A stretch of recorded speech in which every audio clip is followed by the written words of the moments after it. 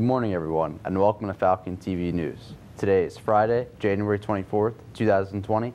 I'm Jackson Gatens, along with the rest of the FTV crew. Coach Ponzetti would like to inform everyone that there will be indeed a boys tennis signing meeting on Tuesday, January 28th at 2:45 p.m. in room 309. See Coach Pons for more information. Class of 2020 or 2021, there's a meeting with the Rutgers College Admissions Officer today at 8 a.m. Please fill out the Google form you received in your email to complete if you want to attend. You can hang out with us. They're talking about Hello everybody, today we have an assortment of water and Dr. Thunder. What would be your choice today? Of course. Hang out with Dr. Thunder. Thank you for dining here today.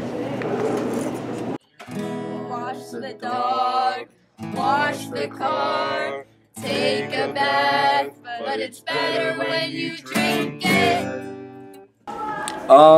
It keeps me refreshed and keeps me from getting cramps when I play sports. So, yeah. It changed my life because we need water to survive. And I was sick and tired of drinking green tea every day. Water was the thing. When I get dehydrated, I like to drink water. It's very, very good for you, and you should drink it too. Side effects include excessive peeing, increased hydration, productivity, drink responsibly, drink water.